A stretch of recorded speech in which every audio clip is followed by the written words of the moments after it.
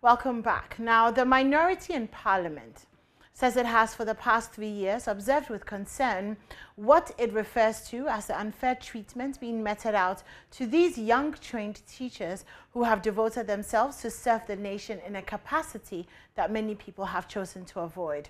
According to them, the introduction of the licensure examination has negatively affected teacher trainees. Now, just last week, Education Minister Yao Osei-Duchum spoke about how he is unhappy about the high failure rates in the recent licensure examination despite the lowering of the pass mark. Now, out of the 27,455 candidates who sat for the 2020 teacher licensure examination, 8,872 failed to meet that number. This number represents 30.7% of the total candidates who sat for the exams in October last year. At that interactive session with the leadership of the National Union of Ghana Students, the Education Minister said there was the opportunity for a resit for those who failed. We'll speak to the minority shortly, but first, the Education Minister, Yao Osei-Duchum. They do the main one where all the colleges of education students participate. And then there's another off-season one where those who did not pass will then have opportunity to resit. And then also those who did distance education can then resit. Now, the last one that they did, a report came to me that students didn't do well. They brought me sample responses. And Mr. President, it's important that we hold ourselves accountable to a certain standard. That if you want to teach, we need to help you to really have the requisite skills to teach. I don't want to even talk about the pass mark which was set. It was brought so low, yet some people did not make the cut. Those who were doing resit, some of them were able to make it. Those who did it for the first time, about 78% were able to pass 2 out of the 3, 78%. But if you look at those who passed all the 3 for the first time, it was about 23%.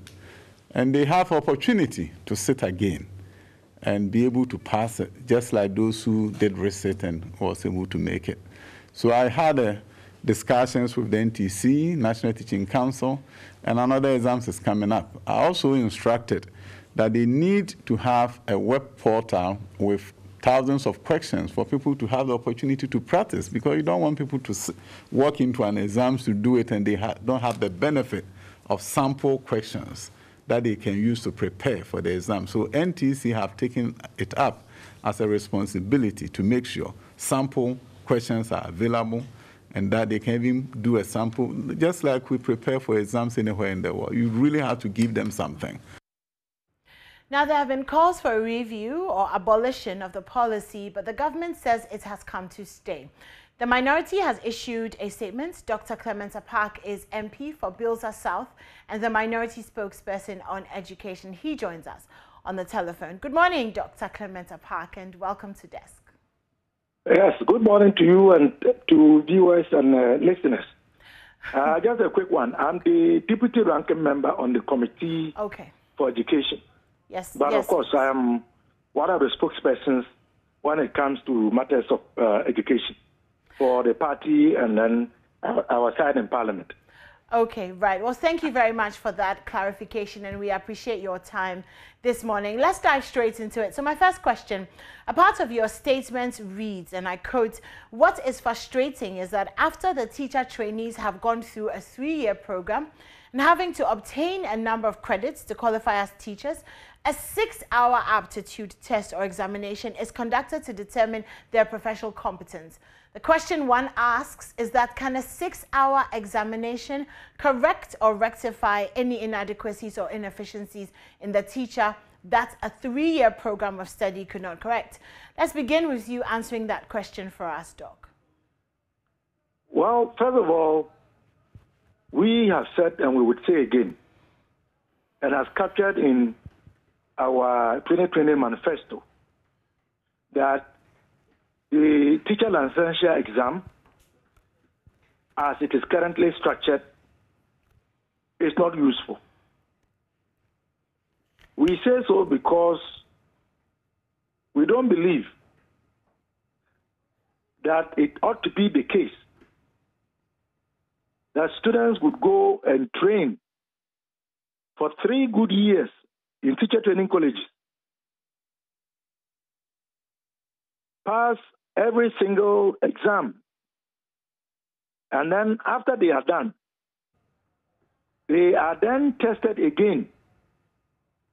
As we said, only 6 hours based on an aptitude test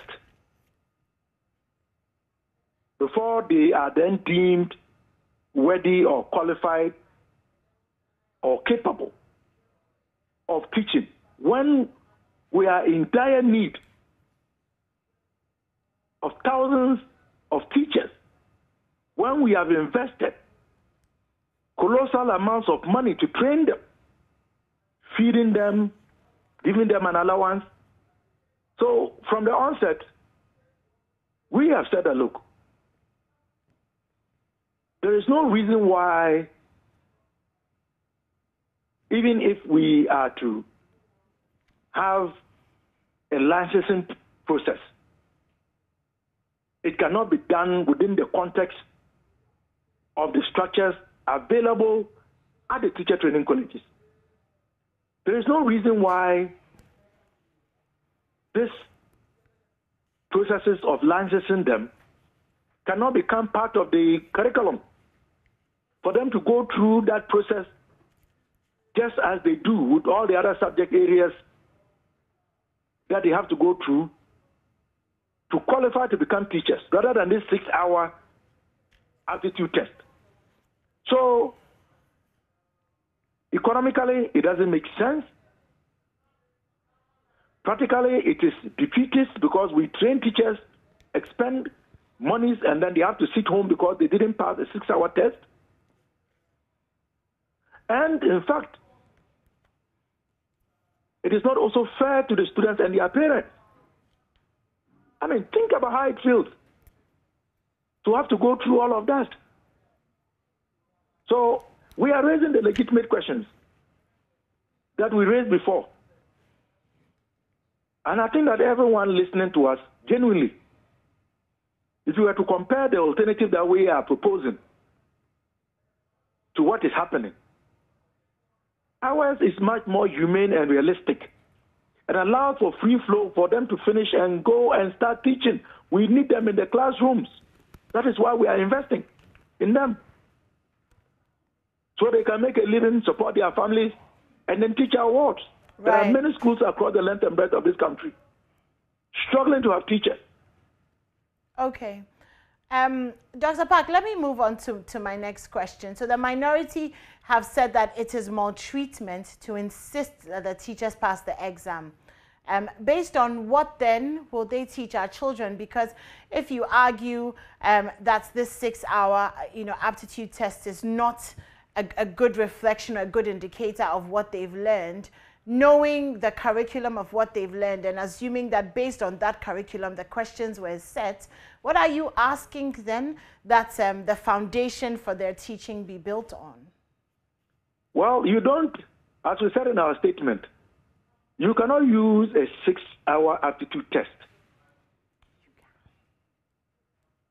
to conclude that somebody who has gone through 3 years of rigorous training, including practicals, doesn't qualify to teach.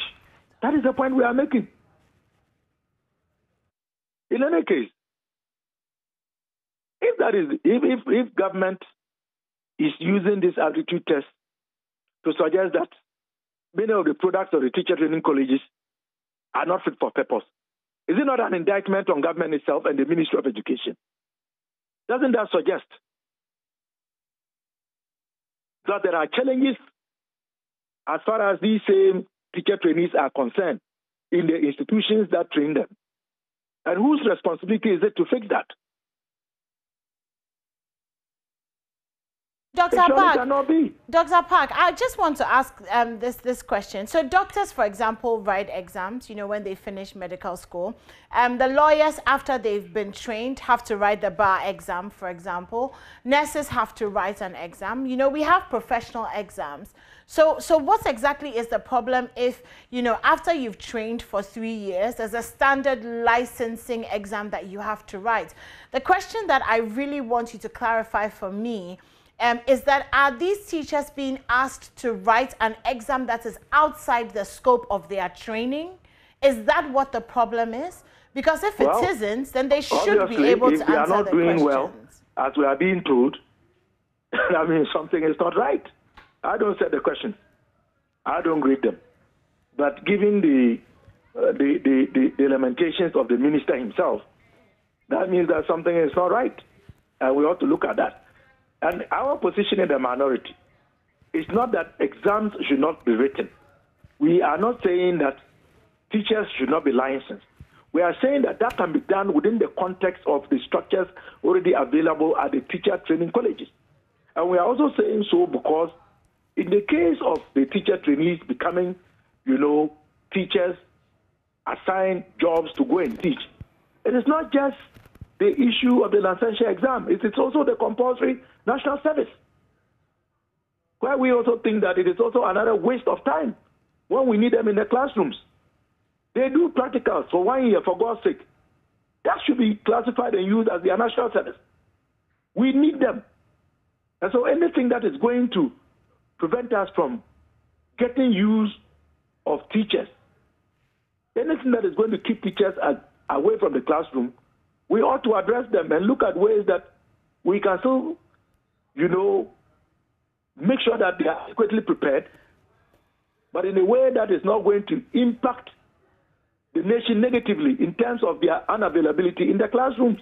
Dr. Park, you know, the unavailability issue, it worries me a little bit because I would like to believe that you're not in any way saying that we should compromise on quality, because teachers are so largely responsible for the future of our nation in that they are teaching our children. So should the focus not be fixing their education so that they are actually equipped to pass these exams, as opposed to scrapping the exams totally just because they're not passing it? You see, you are misunderstanding the argument of the minority. Okay, please explain it to me. And I will suggest that you take another look at the statement. I have looked at the statement. What we are proposing is another medium of testing them and certifying them. And Dr. Park, before you continue, there's also the claim that it was actually the NDC that initiated this idea of the licensure exams, but then lost power in 2016, so you weren't able to implement it. The idea that we had was not to have a separate entity called the NTC administering an exam outside of the confines of the already existing structures in the colleges of education. Okay. So the idea that we had in terms of the way it should be done is exactly what we have contained in our manifesto. It's exactly what is contained in our statement. So the idea, yes, and that is why we are not opposed to licensing teachers.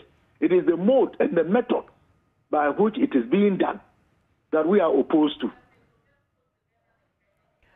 Okay, so are you suggesting, or would the NDC's plan have been to put together the credits from the training college and then license these teachers, or would the NDC have wanted these exams? What exactly would the minority have done in this situation? The processes of certifying them would have become part of their training. Right. They will write all the other exams, and because they are being trained to become professionals, there will be a separate program that they would all have to take, after which they will then write the exam. And on the basis of that, which we expect them to pass, they will be licensed. Okay. Remember that in the minister's statement, the minister himself is attributing the mass failure to the lack of preparing them for the licensure exam. He is even talking about making past questions available to them. Right. Which means our alternative would have solved all of these problems because they would have been taken through a program, and then they will write the exam like all the other papers that they would write. So are you going to invite the minister to, you know, have a sort of discussion with him and maybe put your suggestions across? Actually, I would not. Because the ministry, this government, they never pay heed to all the pieces of advice that we give them. I see. It has been there. We've spoken about it. It's in our manifesto. They choose to do it their own way, and that is the way they've always acted. So I wouldn't waste my time engaging the minister or the ministry. Our role is to put out these issues and let Ghanaians know that they have alternatives. Right. Okay, well, thank you very much for joining us this morning.